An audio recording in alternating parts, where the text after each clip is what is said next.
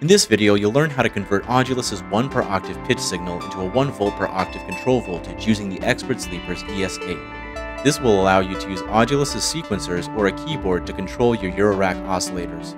If you want to follow along with this video, first go to the Audulus forum and download the companion patches we'll be using. A link to the forum post is in the video's description.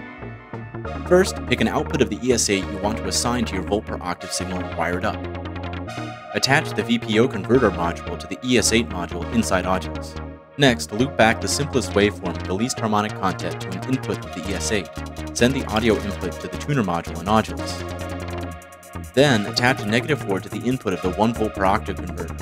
Using your oscillator's tuning controls, tune the oscillator to 27.5 Hz.